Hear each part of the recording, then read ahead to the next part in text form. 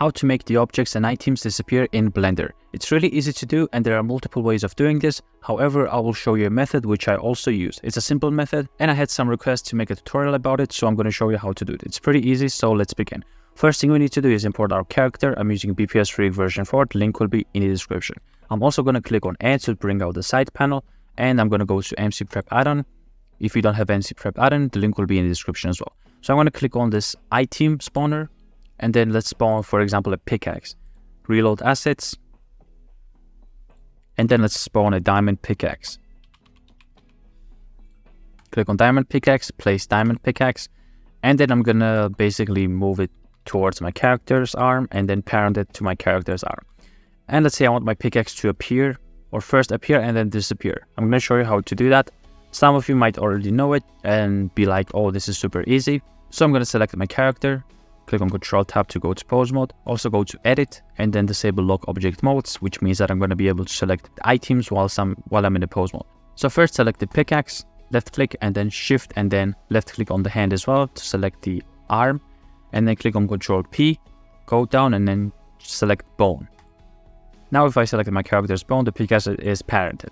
So I'm going to do a quick hand animation. I'm not going to animate the entire character. So I'm going to click on N to bring out the side panel because I'm not going to need it. I'm going to turn on auto keyframing, go to keying, select location and rotation, and scale actually because we're going to need the scale as well. And then go to frame 0, and then go to frame 0 from here as well. And I'm going to do the simple hand animation. So on frame 0, I want my character's arm to be back like this, or in a neutral pose. And then on frame 10, for example, and by the way, I'm using 30 FPS, I'm going to move my character's hands backwards. Let's set a keyframe for this on 0, and then go on frame 10, and then move the hands back like this, as if the character is reaching in a pocket. And then go to frame 20, and then bring the hand forward. Like this. Move down the arm as well. Let's see what we have. So go to 5 in between the frame 0 and 10, and then move this out like this. So you have this motion created, and then again, go to frame 15 and do the same thing. Move the arm out, and I just created a quick arm movement here and here. And then after the character is reaching forward, I'm going to go to frame 30 and then press on I to basically keep the same keyframes. Do the same for the arm, press on I to set a keyframe, and then go to frame 40, select the hand, RX to move it up, and then go to frame 50 and then RX to move it down again. So I created this pose of the character's hand moving up and down, and I'm going to show you why later. So first let's go to frame 10, and let's say I want my character to have nothing, and then once my character's hand goes forward, I want the pickaxe to appear. This is super simple to do. So select the pickaxe. I'm going to go out of the pose mode so that it's going to be easier. Control Tab, go out of the pose mode, select the pickaxe. And right here on frame 10, when the character goes back and reaches inside the pocket, I can click on I. I can click on either on 11, 12 or frame 10, just somewhere over here. I'm going to be on frame 10 and click on I to set a keyframe. Now, what we need to do is go back about 2 frames and then 2 or 1 frames, whichever you want. And then on the 3D viewport, click on S and then type 0 on your keyboard. So not the numpad 0, but basically the 0 on your keyboard. Click on 0 and this is going to make the pickaxe disappear. So what we did basically is first, there is no pickaxe even though it's parented to the character's arm.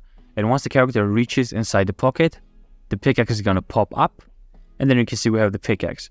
But let's change the animation as well. Move the pickaxe down so that it doesn't go through the character's arm like this.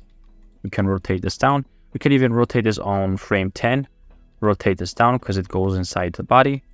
But it's not important because it's not going to be visible inside the camera. But still, let's fix this. And then Control Tab, select the hand. Move this out even more. Like this. I think it's a bit too much. And then you can see that we have this motion of the character picking up the pickaxe. Like this. It just spawned out of nowhere. So we can use this S to scale this to 0 and then scale this back. Then you can see it's super simple to do. Now, once the character moves the hands up, like this, let's first on frame 20, let's adjust the pickaxe like this. And then let's make the pickaxe disappear, basically using the same method we did. So, once the character moves the hand up, on frame 40. I can select the pickaxe, press on I to set a keyframe for it, go forward about 2 frames or as many frames as you want. Basically, the more frames you go, the more noticeable it will be that the pickaxe is shrinking. So make sure not to go like too many frames forward. So again, go over my viewport, S, and then 0, and then make the pickaxe disappear. So if you watch the animation, the character just made the pickaxe disappear. But I think I want my pickaxe to disappear like somewhere over here when the character's hand is almost all the way down. So what I can do is basically these are the 2 keyframes of the pickaxe. So I'm gonna left click and then drag and only select these keyframes. The keyframes which are selected will be orange, keyframes which are not selected will be white. So press on G and then move these forward on frame 47. And if I watch back my animation, we have this movement. Maybe move these slightly back on frame 45 and 47. And you can see we have this motion. And I can move the hand all the way down to make it more like noticeable. Let's animate the arm as well. And you can see we have this animation as if the character did a magic trick. So you can do this for items, you can do this for blocks, you can even do this for the characters. If I want my character to shrink, I can select the root bone, press on S, press on I, go forward about 2 frames, S 0, and then my character is going to shrink on 2 frames like this.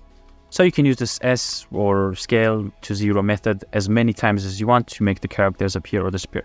So as you can see, it's pretty easy to do. Now, this is not the only method. I'm sure many people have different methods. So if you have any different method which you think is easier than mine, then you can leave it in the comments and share it with other people as well. But this is the method I use if I want my character to basically make an object appear or disappear. And again, you can use this not only for the items, but for the blocks and other things as well. Blocks, mobs, characters, and so on. So that's going to do it for this tutorial. Smashing the like button will be highly appreciated. Also, be sure to subscribe to the channel if you want to see more weekly Minecraft animation tutorials using Blender 4.0 or even Blender 3.0 or 2.8 and so on. I upload once or twice per week. And if you want to see how to make the run cycles as well, then be sure to check out this video right here, and I will see you there. Thank you for watching.